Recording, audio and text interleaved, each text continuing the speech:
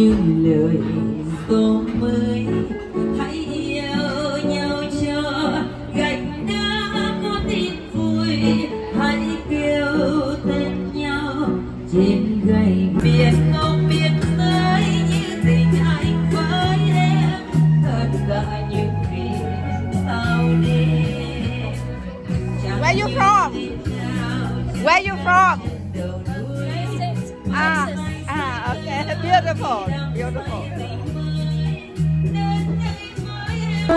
Oh, my Huế, beloved Huế. Coming back to visit my beloved Huế city. Heritage train, poetic road, perfume river, and Ngờ mountain are waiting to welcome tourists with boundless joys. The Imperial city once had a golden age. King sat upright on the throne. The bell tones softly.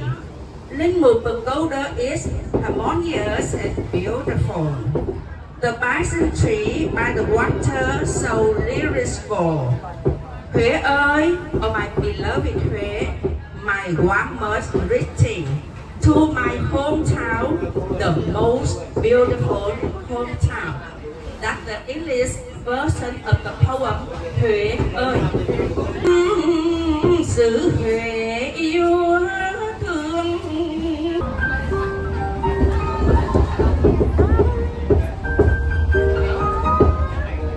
How are you?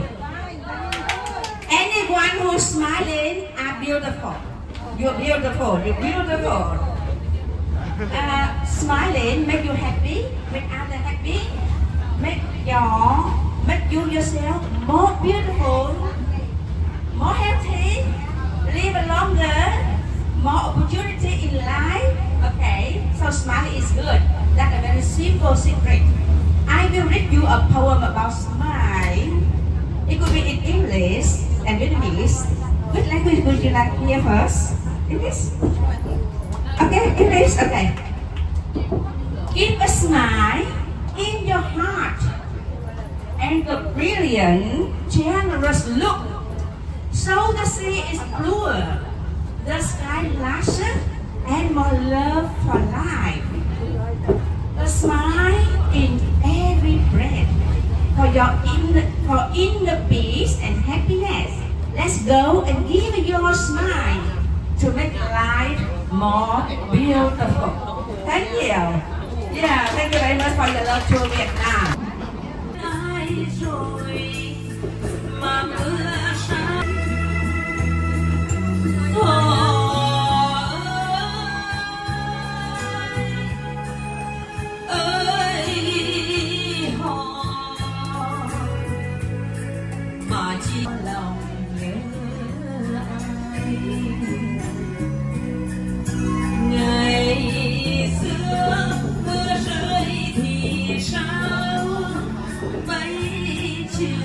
Come inside, come inside.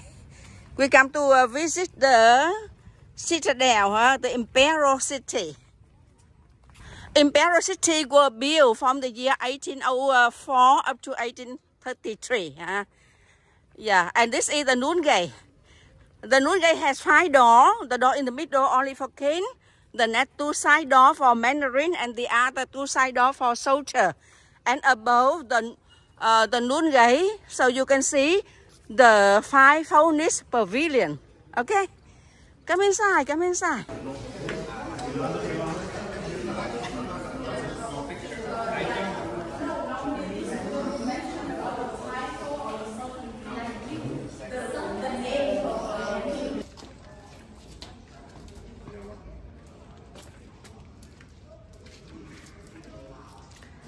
In front of you is the Tai Hoa Palace or the Harmony Palace. Now you can see they are blocked for renovation. So I think it's good enough. We stay from here and have a view. Then we move on for other beautiful place. Okay, that everything goes straight in the middle. The flagpole over there, and now the noon gate, and there the Thái Hoa Palace. Yeah, and behind that, other building and everything important stay in the middle. That's the culture of Vietnam. Yeah, any important thing so stay in the middle. Yeah. Okay, we move on.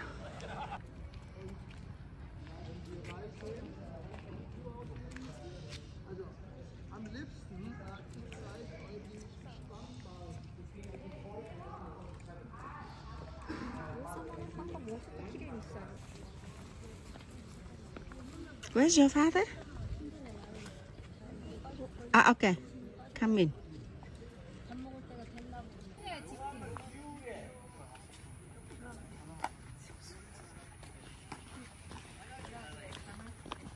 Okay, you continue.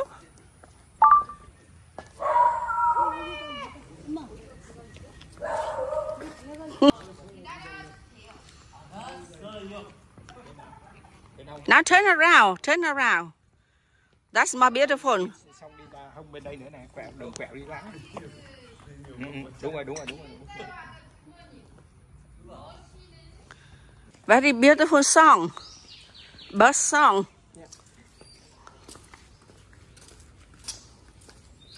A bluebird on the branch sing a sweet song to welcome the rising sun. I want to write beautiful poems for my own dearest one. I find no words but the idea I love you. Okay, this way, this way.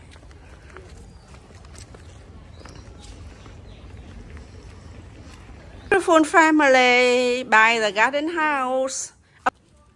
Yeah, Royal Library. Okay. Come. Yeah, we are visiting Thiên Pagoda. Yeah, I will take photo for you, huh? Okay. Yeah, you stand and I take photo for you, huh? Okay. Beautiful. Beautiful. Very beautiful. Beautiful. Beautiful background. Okay, now we visit the pagoda. This is Đài Hồng Chung. That means the ray lucky bell. This is used for a symbol. They use another bell instead of this one. This one only used on very special occasion, not for daily use. But very famous. And this is the song about the bell. Gió đưa cành trúc lá đà, tiếng chuông thiên mụ canh gà thỏ xương.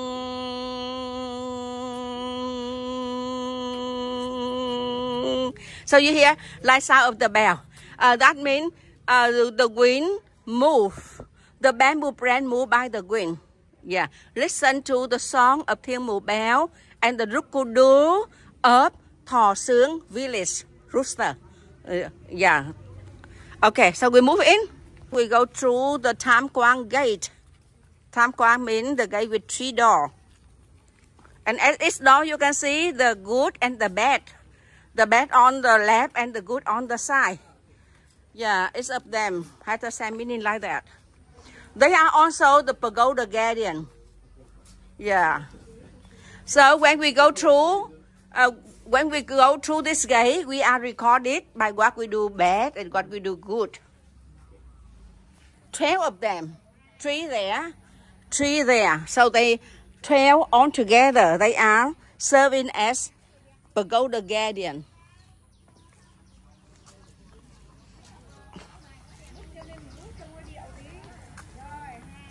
Bạn lên khoảng 2 cân thôi được.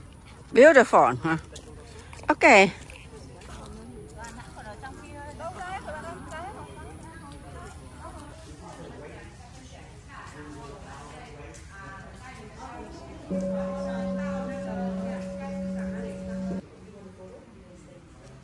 You're just outside, huh? Don't come inside. Inside for prayer only.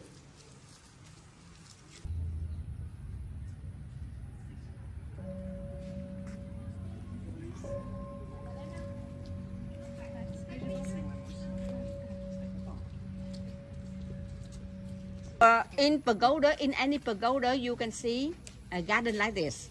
Yeah, big or small. And this one is very nice with the rockery work. Very peaceful. So green. Yeah, so nice.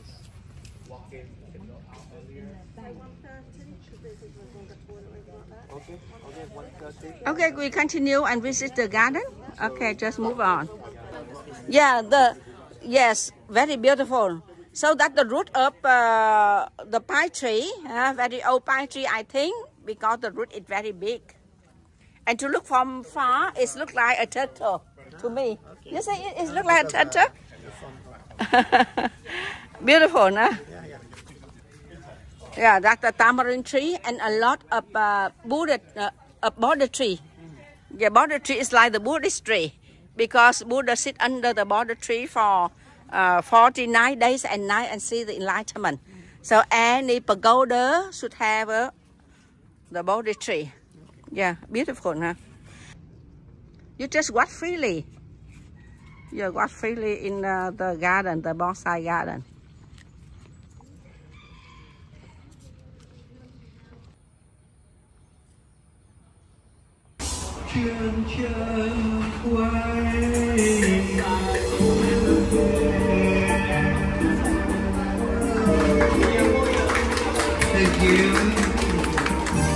Trong buổi chiều ngày hôm nay, Come sing, come and sing, come and sing, come and sing. Vâng, để tiếp tục chương trình thì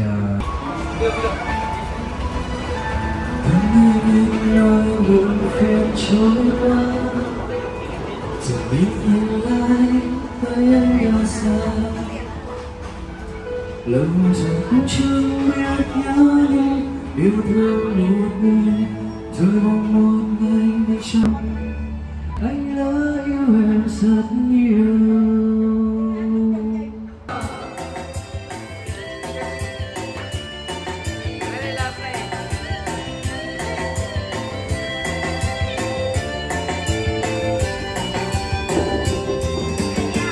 Anh ơi có bao nhiêu 60 năm cuộc đời, 20 năm đầu sung sướng không bao lâu, được bao hãy sống mà đời sống không được bao.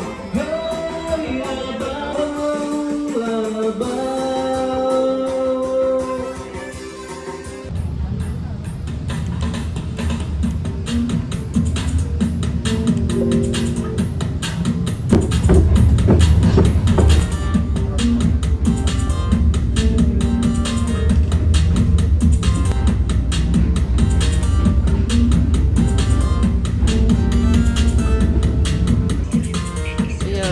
Beautiful sea.